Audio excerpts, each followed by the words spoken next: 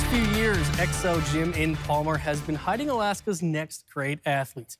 Now she's back on the national stage this weekend. Tucked away along the Palmer-Wasilla Highway, XO Gym has been training Alaska's newest gymnastic phenom for the last decade. Well, my parents just put me and my twin brother in. We had a lot of energy and they needed somewhere for that energy to go. Beginning her competitive career at the age of 6, Meika Lee was drawing eyes from the moment she stepped on the mat. I went to the parents and I looked at them and you got a daughter that's talented. Talent that has since turned to excellence. Lee has been a level 10 gymnast since 2020, on par with some at the collegiate level.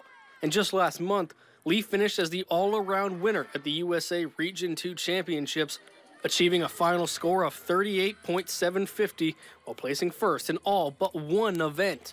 Now, she's got her sights set on the national stage in Daytona Beach.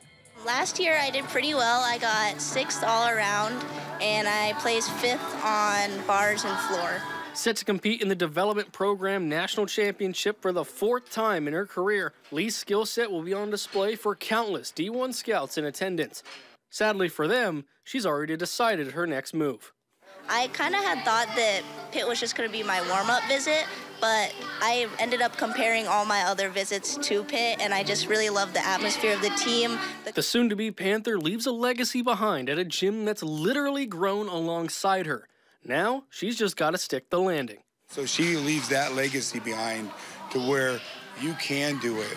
You don't have to be at a big gym. Yeah, it's kind of crazy that I've been here this long. You know, Alaska doesn't have that many level 10 gymnasts, so I'm just really glad that I've been able to make it all the way to this point.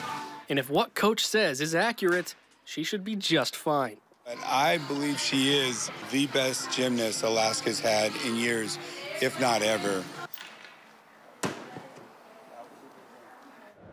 Lee will be competing in all 4 events over the course of nationals. Day 1 begins May 10th. Coach D asking everyone to help cheer her on. Very cool.